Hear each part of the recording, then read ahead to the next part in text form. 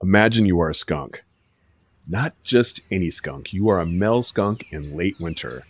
And like all male skunks in late winter, you are feeling strongly motivated by the carnal urge to find a mate. You can't resist it.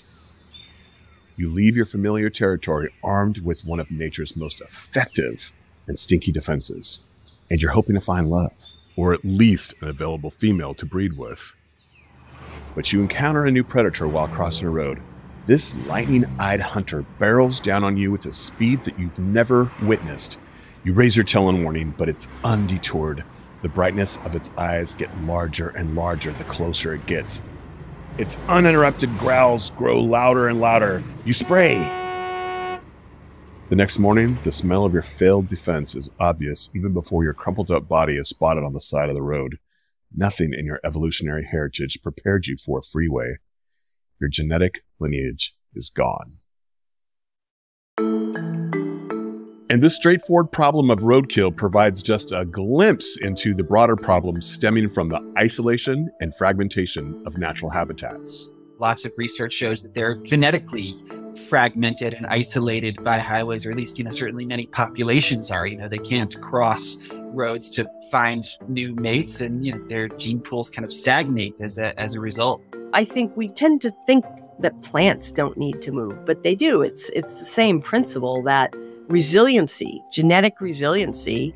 Most people are astonished to learn about all the ways that the highways and their associated noise and lights affect wildlife. The impacts can range from gene flow to auditory barriers and result in the slow or alarmingly fast removal of wildlife species from the landscape. But don't worry, a lot of innovative progress is being made around the world to reconnect these important pathways, and you can even be a part of these solutionary actions in your very own backyard, porch, park, patio, balcony, workplace, place of worship, and/or school. I'm Griff Griffith, and welcome to Jumpstart Nature.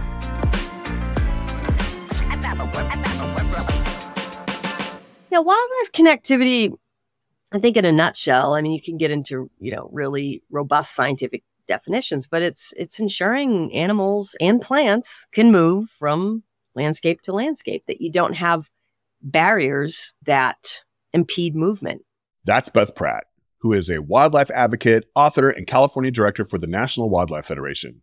You may know her best as leader of Save LA Cougars, a campaign to build the largest wildlife crossing in the world that's going to cross Highway 101 in Los Angeles. It's called the Wallace-Annenberg Wildlife Crossing, and it will help to reconnect two mountain ranges and their wildlife. The notion of habitat connectivity is just the idea that wildlife can move through all of the different habitats they need to meet their various needs. And that's Ben Goldfarb, an independent conservation journalist and author of the new book, Crossings: How Road Ecology is Shaping the Future of Our Planet. These two experts have introduced easy-to-understand definitions of connectivity, which again is the ability for species to move freely and uninhibited within or between environments. But we need to understand exactly why this is so important. Connectivity and connected landscapes is something we didn't realize was so vital for the health of functioning ecosystems. At least when I was first starting out in conservation, we thought islands of habitats worked. We now know they don't.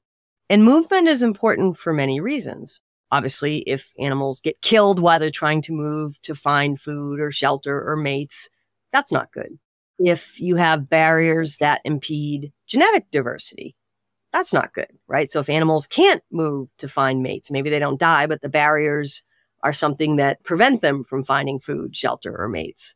I think that migration, this kind of seasonal movement between points is a really obvious example of the importance of habitat connectivity. But when you think about the other needs that animals have, of course, they need to find mates. That's a really fundamental part of wild animal life. And, the ability to, move from your natal population where you were born and potentially disperse out into an area, with unrelated males or females that you can access.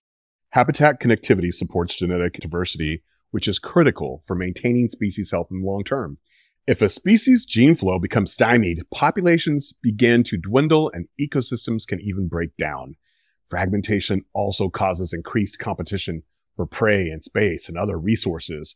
It also increases the number of encounters between humans and wildlife, which, as we know, can go bad really fast. The impacts stretch far beyond the immediate and are becoming more severe as habitats become more and more fragmented. Fragmentation is kind of the opposite of connectivity. It refers to the many discontinuous patches among larger habitat. So imagine one big island breaking into a bunch of little tiny islands. The National Wildlife Federation has named fragmentation as one of the primary threats to survival of wildlife in the United States. And what's driving this fragmentation? In a large sense, it's all the built environments and structures that humans have introduced in our short time on this planet, from buildings and infrastructure to agricultural fields and forestry activities. But there's arguably no bigger culprit than roads. In the United States alone, there's an estimated 4 million miles of roads, with nearly 50,000 miles of interstate highways, which are home to about 25% of all traffic. And each and every one of those roads presents a challenge, a question to surrounding wildlife: to cross or not to cross. Not crossing highways, in some ways, as some researchers pointed out to me, is almost more dangerous than attempting to cross. We've highlighted some of the implications of wildlife not crossing. Now, what happens if they do? I think we all know the answer to that. Many, unfortunately, become roadkill. It's hard to estimate just how many animals are killed by our vehicles every year, but the number, according to Beth Pratt, sits around 1 to 2 million per year, and that is very likely way lower than the actual amount of dead wildlife on the sides of our roads. I think there's a moral cost to it that we have not reckoned with. If you just look at stats, you have $8 to $9 billion worth of damage in the U.S. every year just from these animal vehicle collisions. And that's just the human costs, right? That's medical costs. That's property damage. Your car gets wrecked. That's loss of work. If that was caused by anything else, it would be a public health outrage. We'd be taking action against it. It's everything from the cost of cleanup to the insurance impact to the impact to infrastructure.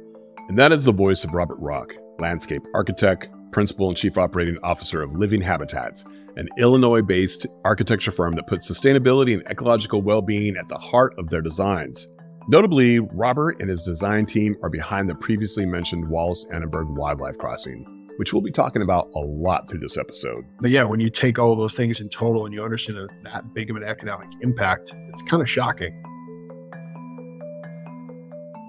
And that's just what we can see. But our roadsides are home to a diverse array of species, and it's not just the bigger, more visible species that are held back by our roads. Even plants face similar consequences. I think we tend to think that plants don't need to move, but they do. It's the same principle that resiliency, genetic resiliency, as I think we all learned, is, we can't be inbreeding with our relatives. And that is the same for animals as it is for plants. And if plant populations start decreasing, you start pulling any one plant out of an ecosystem, there is an animal that depends on that plant, whether it be a butterfly or a deer or whatever. You start having localized extinctions that then actually can affect the whole. So think about if you're a plant that's dispersing seeds, whether it be through wind or other animals, and the only seed dispersal that's happening or genetic exchange is right around you because there's a road in the way. So you start creating these islands of genetically like plants. And as we know, over time, that does not bode for a resilient population. You need genetic diversity. That's certainly a problem in and of itself. But there's one major factor that's increasing risks, and that is climate change.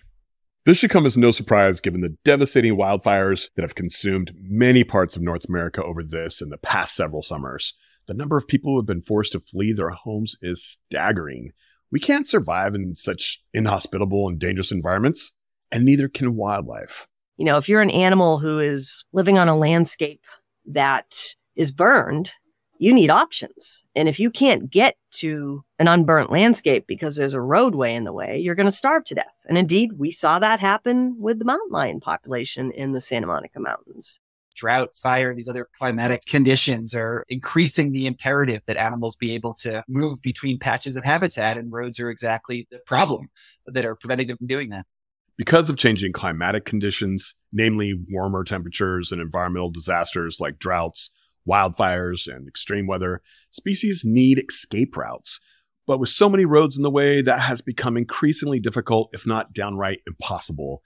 And to prevent this from happening, first and foremost, meaningful action on climate change is absolutely necessary around the world.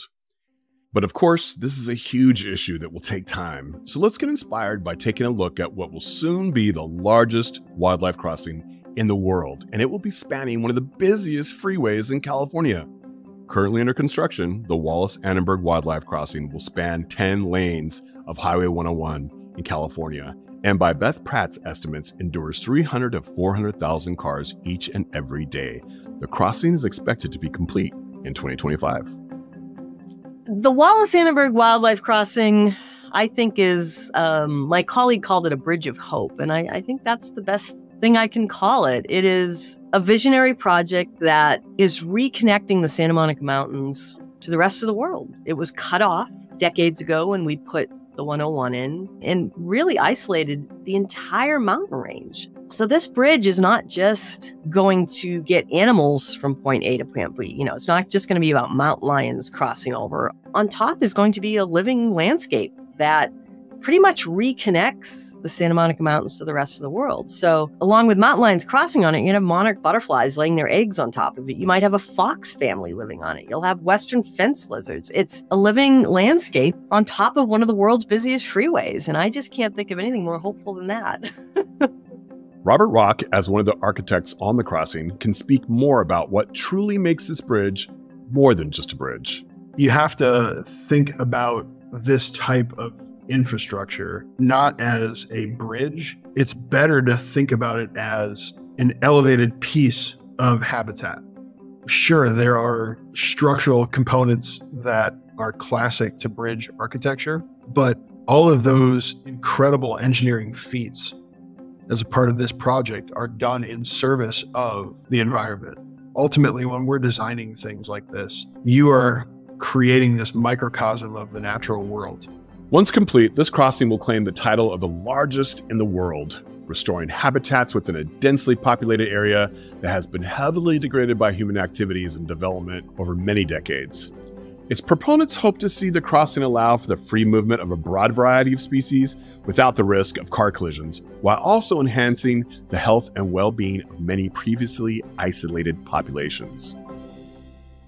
Outside of California, similar crossings or corridors have been popular in parts of Canada, the Netherlands, Australia, and more, highlighting a trend which is only continuing to grow globally. And more regional or federal agencies are making it mandatory to consider wildlife safety.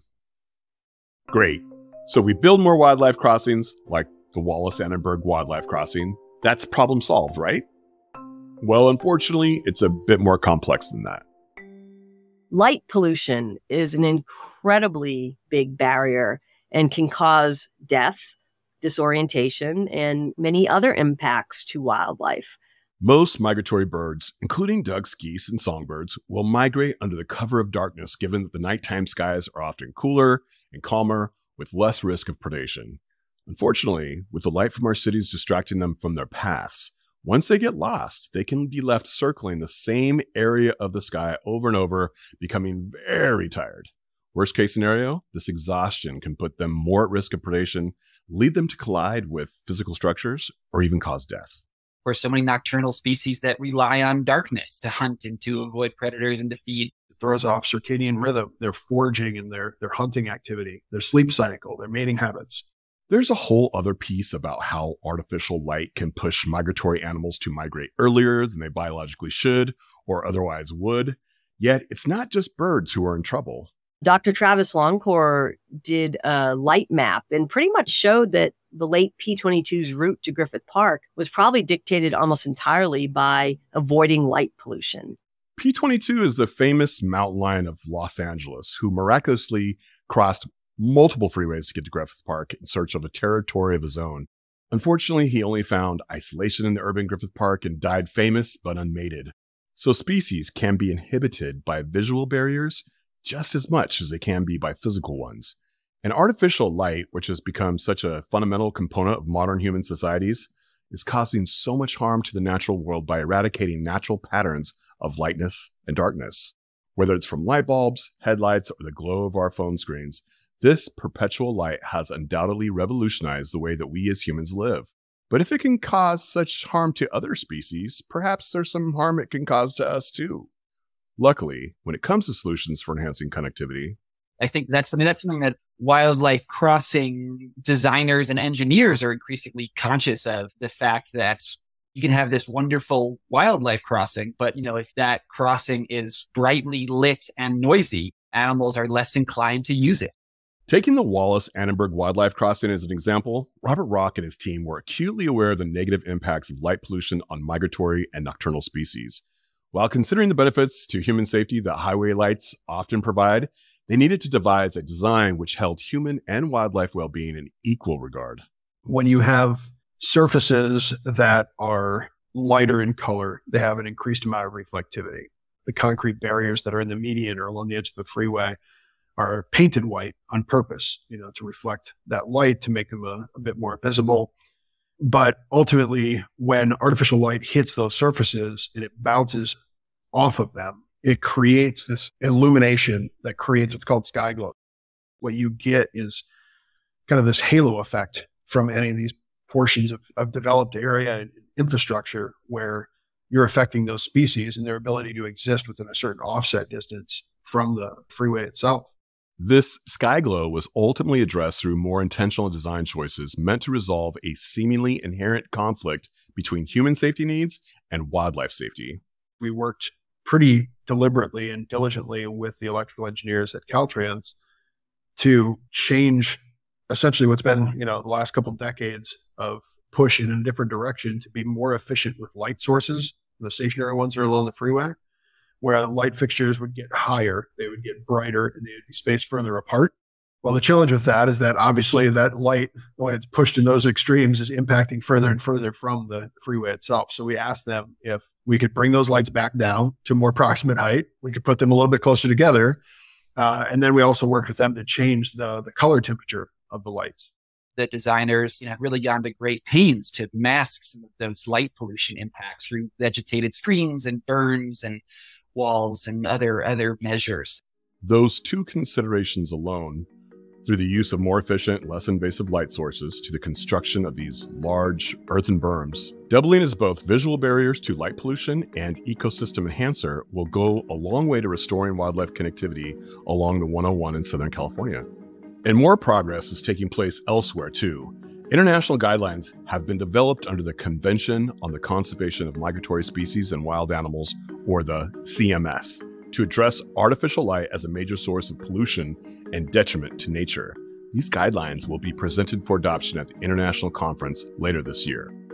Additionally, a number of cities have begun participating in quote-unquote lights out events, a campaign developed by the Audubon Society which encourages reducing unnecessary artificial lights during critical migration periods. Now, what's the deal with noise? Noise pollution, another one in the ocean and elsewhere. Animals tend to try to avoid human noises, and especially on our roadways, some of them won't even get to a road to try to cross because the noise is so impactful. They turn around before they even get there. There are lots of studies showing that animals avoid noisy areas, or they have to modulate their calls if you're an amphibian or a songbird to kind of be heard over the din. Road noise is really a form of habitat loss. Okay, so we know that large structures like roads prevent wildlife connectivity, and we know that artificial light pollution poses another challenge. In the same way, species can often become disoriented by the human-made noises around them, especially near a busy freeway, which then either deters them or confuses them to the point that they're not able to reach their intended destinations. Take this, for example. You found yourself in a crowd full of people and you're trying to find your friend. You hear them calling your name faintly in the distance, but you can't exactly make out where their voice is coming from. Humans rely on auditory cues to move through our environments just as much as other species do, and noise pollution is posing a huge problem. According to the World Health Organization, noise pollution is one of the most detrimental forms of pollution. There's a specific name for this kind of human-made noise called anthropophony, or anthrophony for short. This term was coined by musician and soundscape ecologist Bernie Krause, along with his colleague Stuart Gage, and refers to the sounds that are generated directly by humans or our technologies. While there's a bit more nuance and details we can get into, this term is important as it sets itself apart from geophony, the sounds of natural, non-biological things, such as wind or water, and biophony, or the sounds of living organisms. Why is it important to distinguish human-made sounds from other living or non-living sounds? Well, estimates suggest that the rustling of leaves might be as quiet as 20 to 30 decibels, while a small stream might be 40 decibels. In contrast, the sound of a lawnmower can be as loud as 90 decibels. The wail of a siren, up to 140 decibels, both of which far exceed the threshold at which sound can damage a human's ears. And things become even more serious if those sounds persist over long periods of time. I didn't quite realize the extent to which all of that noise was impacting me until you read the literature about the human health effects of road noise and realize that, that constant racket, that stress is raising our blood pressures and, making us more susceptible to stroke and cardiac disease and all kinds of problems. Road noise is literally shortening our lifespans. It's one of the great, I think, unsung public health crises of our time. It has kind of a similar effect on wildlife as well. If humans were removed entirely from these landscapes, just think of how quiet things would be. The consequences of anthropophony are striking. If you're an animal, a wild animal, your hearing is indispensable, right? If you're an owl or a fox, that's how you detect your prey. And if you're a prey species, that's how you detect your predator, right? It's primarily through hearing. You can't hear, you're going to avoid that area. Researchers have studied this very effect in what is called the phantom road experiment, which was conducted in Idaho by researchers at Boise State University. And basically what they did was they recorded the sound of traffic and then they played the noise of the road in this otherwise unroaded forest during songbird migration season. And they found very clearly was that birds tended to avoid that noisy area.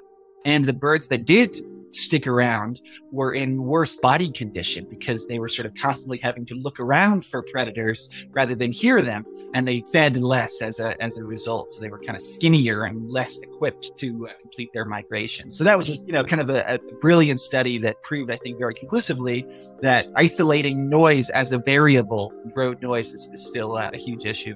Studies such as this one have highlighted the negative implications of noise pollution on species health and richness, where decreasing species abundance has resulted from traffic noise as low as around 45 to 55 decibels.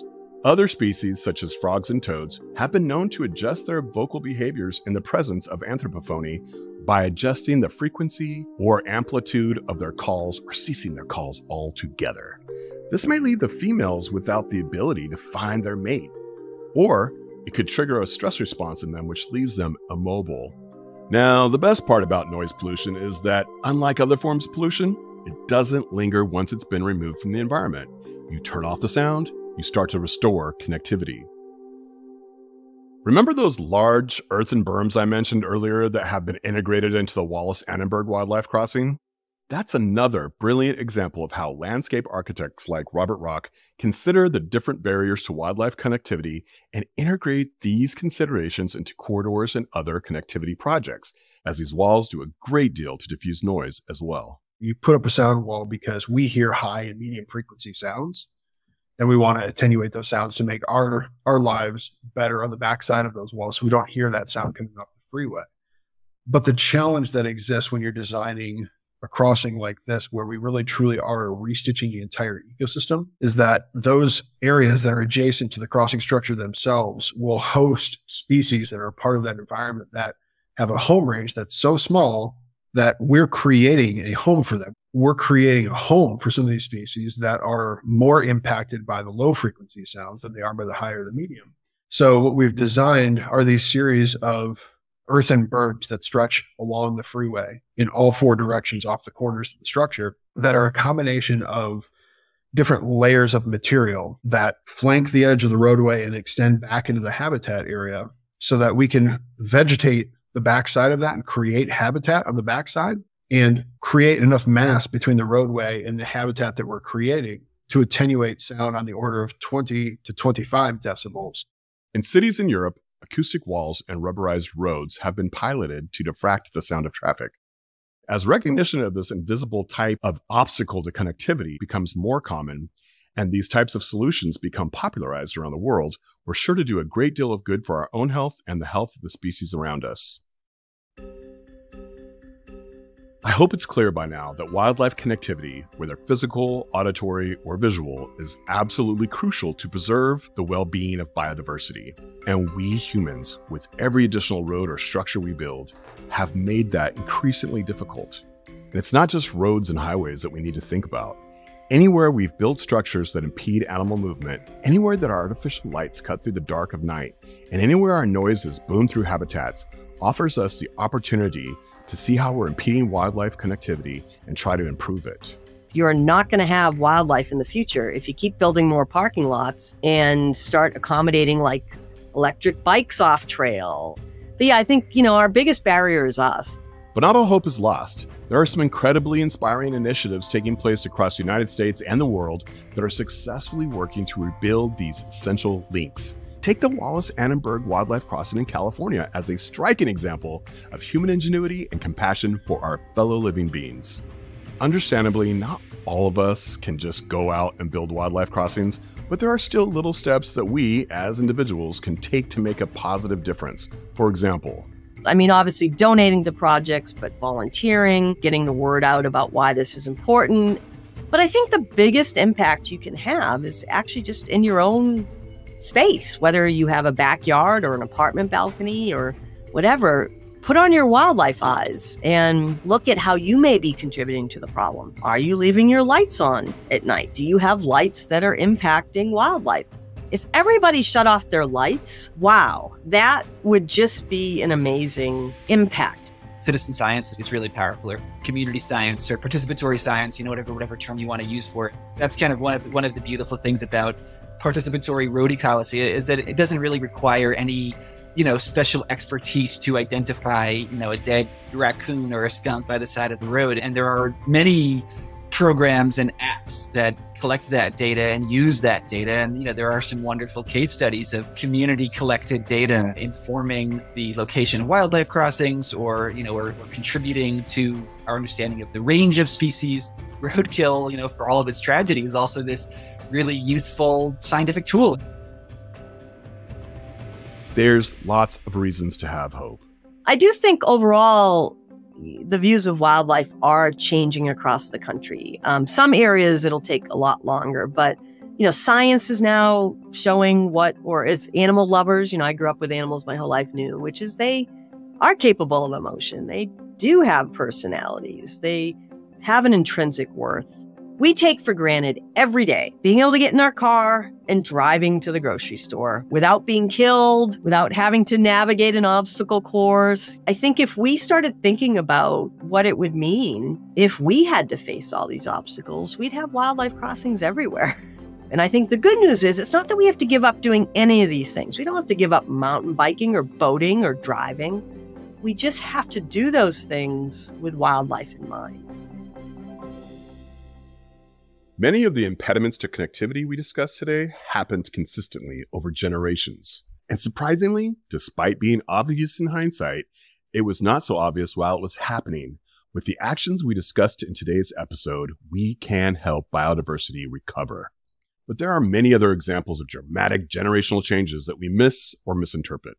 For example, our elders have told us of a time when salmon were so plentiful that you could walk across the river on their backs, or a time when you had to pull over your car and wipe all the bugs off your windshield just so you could see the road. But current generations may be unaware of this history due to a phenomenon known as shifting baseline syndrome. In episode 4, we'll hear an indigenous perspective, a marine biologist perspective, and an environmental scientist perspective to help us understand how to go from a place of wildlife deficit to creating a story of hope. A story of lots of wildlife coexisting with us as we move forward. How do you or will you support connectivity in your own community or even your own backyard? We'd love to hear from you. You can email us at podcast@jumpstartnature.com or leave a comment on one of our social media pages. You can find us on Twitter, Facebook, Instagram, and you can also follow our personal TikToks. Mine's @GriffWild. And a huge gratitude shout out to Ben Goldfarb, Beth Pratt, and Robert Rock for their contributions to today's episode. Ben and Beth have also been featured in our sister podcast, Nature's Archive. If you're interested in hearing full-length interviews about the fascinating world of connectivity and more, check them out. Ben Goldfarb also has a wonderful new book out called Crossings, which I highly recommend checking out. If you want to learn more about widespread ecological transformations that roads have driven, including many of the topics we've touched today, be sure to get his book. I am loving it. And be sure to check out jumpstartnature.com/podcast, where we'll include links to all the resources mentioned during today's episode, a transcript of the podcast, and additional resources to help you learn more about how to support connectivity. The Jumpstart Nature podcast was created by myself, Michael Hawk. Today's episode was written and produced by Michelle Balderston, and our host is Griff Griffith. Thank you for listening.